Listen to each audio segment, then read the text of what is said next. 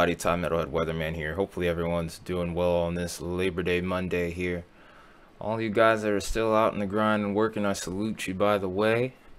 And with that being said, we're going to get on our grind here. So we've been talking about the tropics, of course. We talked about severe weather in recent time. The next few days are actually going to be pretty good for severe weather. Marginal risk right now at best. Not really expecting too many upgrades there. But a big topic, and we talked about this a few times on the channel itself in recent time, is going to be this cool down that we're going to start out the month with. We're of course in September 2nd, and September 8th through 12th in particular is very notable because of this area right here. Look at the index here, you can pretty much put 2 and 2 together. Nearly 60% chance of below average temperatures over here towards the mid-Atlantic and the Northeast as well. While on the opposite end of that, unfortunately, over towards parts of the Northwest, Northern Rockies, we're still going to be very hot. But there is going to be some relief on the way for this area, especially as we get towards the middle of the month and beyond here. So all hope is not lost, even though you're seeing this right now. Just kind of have to bear with it for a little bit longer, and I do apologize that you do. Wish I could control the weather for you, but unfortunately, that's just how it is. But in any case, though, we can actually take a look at the catalyst here that's going to cause this cool down, and you can see it on both the models here. One reason why I haven't made updates on this every day is because A, well, I don't like making the same video twice, and then B, also there's been a lot of model disagreement here. The model's been very much fluctuating as to the outcome here, but now that we have the euro and the GFS in agreement here, you can actually look at the bottom left corner and see the euro. We're going to just put both of these in motion like so. And what you'll see is, of course, this storm system coming through. Like I said, we still have marginal risk for severe weather. Nothing incredible about this upcoming setup here. But what you need to pay attention to is this feature right here that pops in from Canada. So this low starts to really wrap up as we get into Saturday morning. And then what ends up happening is really interesting. This almost becomes a bit of a cutoff low here. And what ends up happening, it kind of just continues to spin over towards the Great Lakes and just north of the border here, and that's what's going to allow for our cooler temperatures to sink down to the south, and especially hang around and meander over towards the northeast and mid-Atlantic as we get into September 9th, September 10th in particular. Eventually we do have this come out by about September 11th heading into the 12th, and then by that point we're going to be watching a new system come in. So this is one of the things that I was talking about in my September outlook. You can check that in the top right hand corner, that video in particular. But in that video, I said that this month does look like it could be a month where we have a lot of flip-flops within the pattern. This next feature could be a great example of that. Do get a little bit of ridging once again, then we start to trough out once again. And then I do think as we get later towards the month, the chance for severe setups might start to increase and may end up becoming a thing a little bit more further to the south. I think severe weather prominence may become more notable maybe over towards Nebraska and Kansas as we get towards the end of this month right now. Of course, we're 384 hours out, so things can change pretty quickly by this point in time. But if we see a trough like this could be a big problem. And then look how far south that's already digging. That's unseasonably far to the south as well. So a lot that we're going to be keeping an eye on there. Now, in regards to the temperature, and we're going to do the same thing again. We're going to have the euro on the bottom left corner here. This is just kind of showing the level of model congruence or model agreement that we've had here with that system starting to come in towards the 8th and 9th here. Here we are now. You can already see a bit of a drop in the temperature starting to occur here. Typically on average, over towards my area, for example, in Atlanta, we have 90-degree temperatures, still a thing today. I have plenty of 80s and 90s up towards the northern plains right now where there's a lot of ridging going on. Now watch what happens as we go Tuesday. We start to see a little bit of a drop. Warm temperatures kind of move off to the east a little bit. Still hot towards the southwest. But one thing that has already kind of caught my eye here is over towards the central plains, where we've been dealing with those hundreds and teens. In fact, we're starting to get into the 80s and 90s here. Welcome break for you guys, and it's only going to get better for a lot of us here. We're starting to see those hundreds even start to diminish towards the region here. We're still getting 80s and 90s in the Ohio Valley, but watch what happens as we get towards the 8th here. We're at the 6th right now.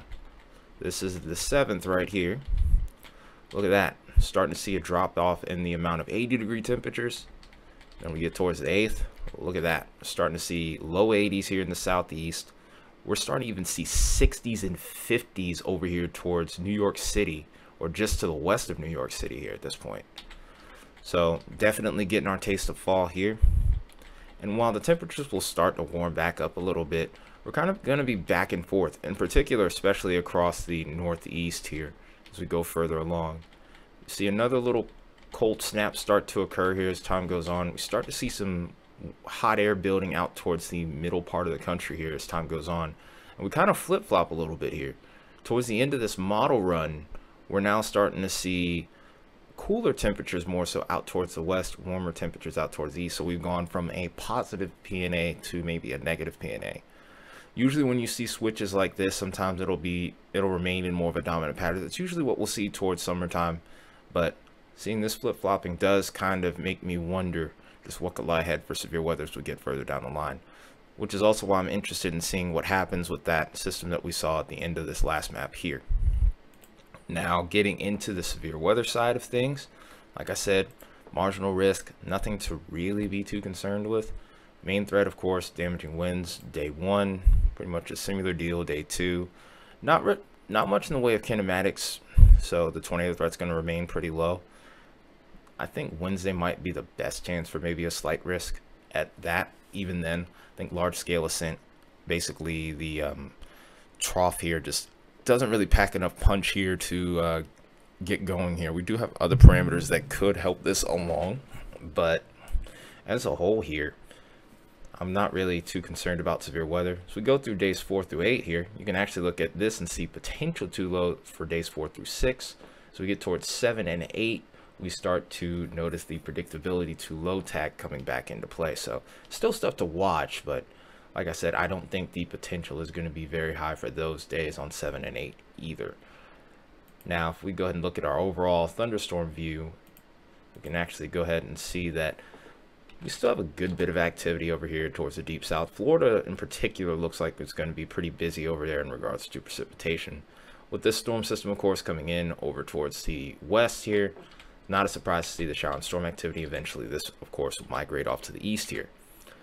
It's really, like I said, not till Wednesday where we see something a little bit more notable over here. Of course, the Gulf Coast states are going to be shower and storm activity. Like I said, and there's also a tropical feature that's over here. While I don't have any expectation of this developing into anything, regardless of whether it would or wouldn't, shower and storm activity is going to increase because of it. Now, as we go further along here, we're going to see a little bit of a drop off in shower and storm activity. We're going to start to see a little bit more in the way of zonal flow over towards the eastern half of the US. So storm coverage is going to drop off. Of course, with that next system coming in, though, we're going to start to see an increase in activity again, particularly towards the southwest Rockies and the plains here. Then eventually this activity is going to kind of retreat back to the north within this 10-day period. So could be a pretty quiet time for the most part over the next 6 to 10 days here. I think storm activity is going to decrease over time, but we still, of course, have to be on the lookout for severe weather. Key parameter to severe weather, by the way, of course, is the dew points, the ambient amount of moisture that we have in the air, especially towards the surface. And of course, over towards the deep south, we have plenty of it. And this is another big factor as to why we don't have that severe weather threat over towards the northern plains here. Look at the dew points in the 40s. Usually with severe weather, I would say the minimal number you would look for is about 55. Really, you want to be towards 60 and above. And I think this is going to be a big reason as to why it stays pretty limited. Just lack of moisture return. And as time goes on, maybe towards Thursday, there could be a better chance. But I do think large-scale ascent is going to limit that as well.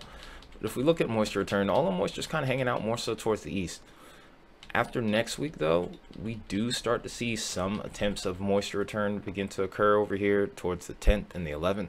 So we'll have to be watchful of that. And then maybe towards the 12th, we might have something cooking over here towards maybe Wisconsin, Minnesota here. It really just depends on where that low ends up setting up over time too, though. So as we go further along here, Eventually we do start to get a little bit more in the way of moisture back towards the central plains here, but it's still pretty limited, I would say, at this current point in time. So a lot of uncertainty as we go further along here, but if what I'm seeing continues with that last look that we had right there with the 500 millibar map, I do think the chances will eventually start to go up here. Of course, this is just one run. We're going to have many other runs in between then and now. So another factor looking at severe weather here, of course, instability or mixed layer cape. The thing is, there's actually a decent amount of instability available. Like I said, if we had the other parameters in place, I would be more concerned. But of course, things can uptrend pretty quickly, so we still have to be watchful. As we get towards the next week, look at the increase that we have over here towards North Dakota. Could be a point of interest. I wouldn't expect much out of this at this current point in time, as I mentioned before. But over the course of the next couple of days, there could be some chances here or there. I think that at this point they're very conditional at best.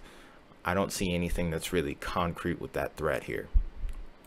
So the last thing to do here is to really take a final look at what could lie ahead here with our precipitation.